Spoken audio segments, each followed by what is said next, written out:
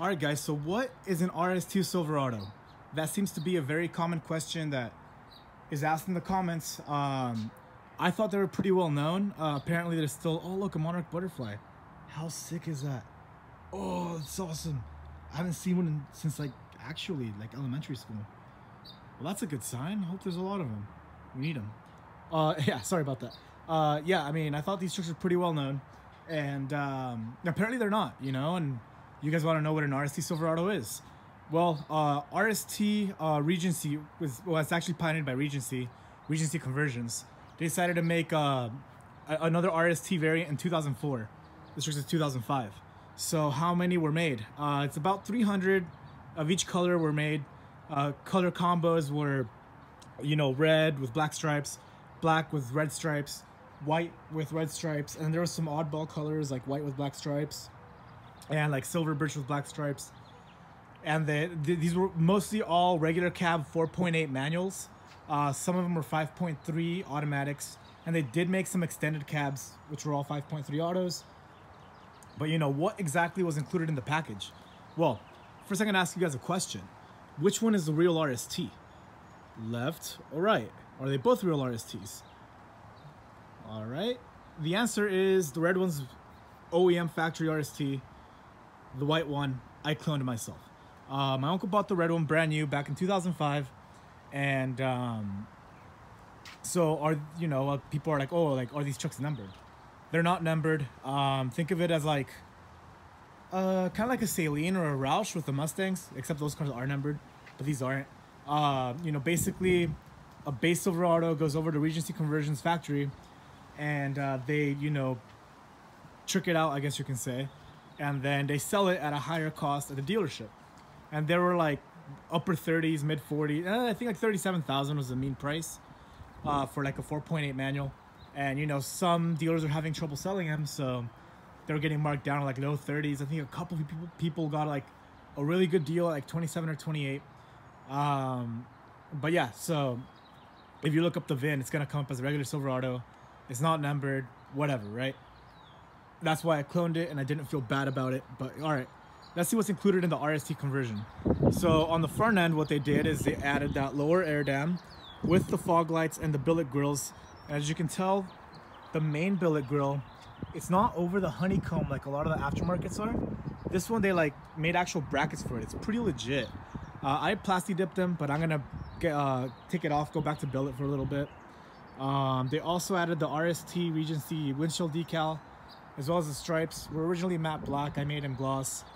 I don't have the OEM RST wheels. They're in my storage unit, so I obviously upgraded to the Cosmes.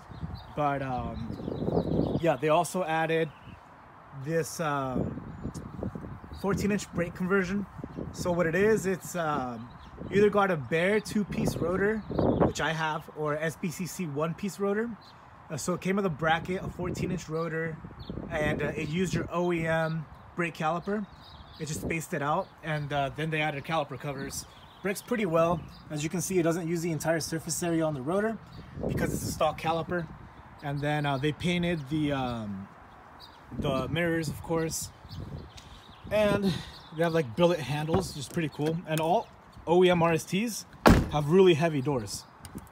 Something I've noticed. I've had 2 of these. This in a black GMC. So now we move on to the interior.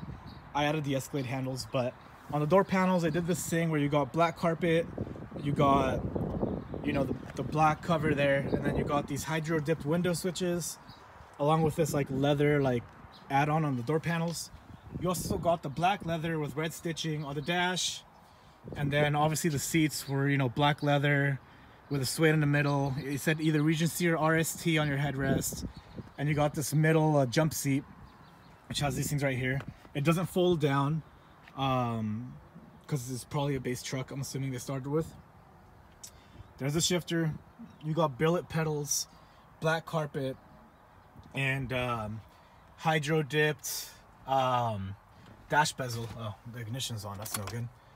And then you also got the gauges. You know, you got like the chrome surrounds with the you know, like aluminum gauge faces, red needles. It says RST Regency on them. That's basically all it is for the interior. Very, very nice interior to live with.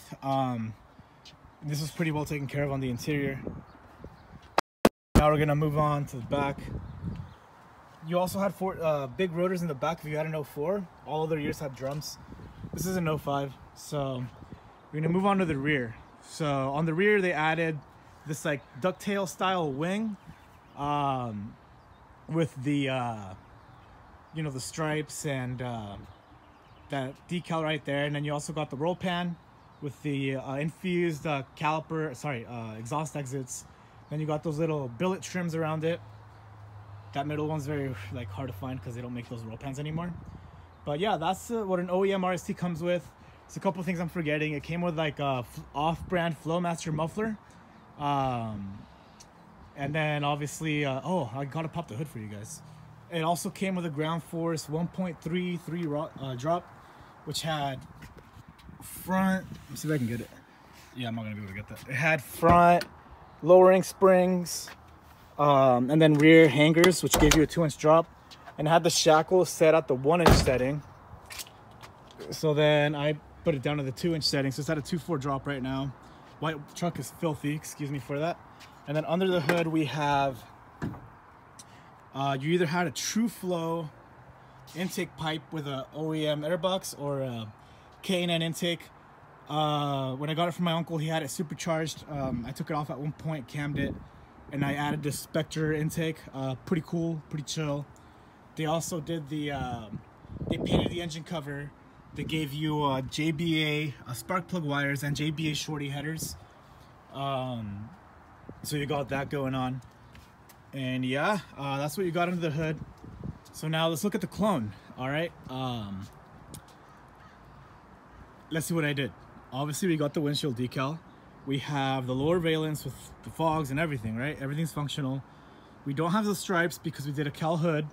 The brakes aren't there because I originally did Brembos, but now they're off because the truck's getting sold.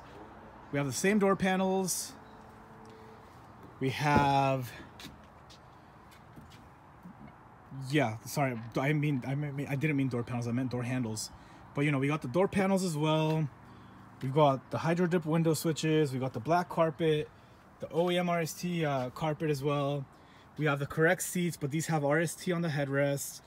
Oh, I forgot to mention the steering wheel. It's the black leather steering wheel, the red stitching. We have the hydro dipped dash bezel as well. We have the correct gauges. Same thing over there. We even have the grab handle. That's also correct. And now we're gonna move on to the back. And as you know, I had Brembos on his truck, so it was slightly more legit, to be honest. And then we have the same wing, no stripes because we're not running stripes up front. The same roll pan with all the correct trims. So then ask yourself, what is the difference, right? Honestly, none, to be honest. That's why I didn't feel bad at all about making this clone, because it has all the OEM RST parts. It is missing the exhaust tips because it's too low to like clear the pipes. And it is missing like the billet brake pedal cover because I can't find one for an automatic. But yeah, yeah, that's what an RST truck is. And who was the guy? Joe Foss or John Moss? John Moss. He is the one that I think designed this, along with like Chip Foos. There was a lot of collabs on this truck. The John Moss edition RST is white with orange stripes, I believe. A lot of people ask me where you get these RST parts. You can get them from Unique Concepts. They're very, very expensive. The front alone ran me like $350 for the yeah, ran me like $350 for the lower valence, like $150 for the grill, like another $150 for the fogs. It's not including install, it's not including anything. Plus like $250 for shipping. Like their prices are ridiculous. If you want to make a clone of these trucks, it's gonna be either A, really hard to find all the parts, or B, it's gonna be expensive AF.